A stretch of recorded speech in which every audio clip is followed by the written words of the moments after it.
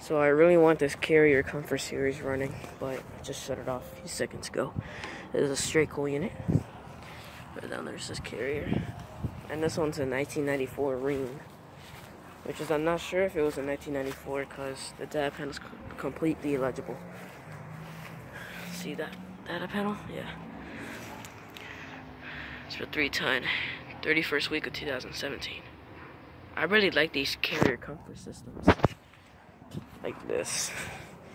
This one replaced the 5-ton Rheem Classic 9. Or is the 2.5 ton, but I'm not really sure about that. That's the upstairs and that Rheem is the downstairs, so I really wish I wanted running really bad. And I'm really serious, guys.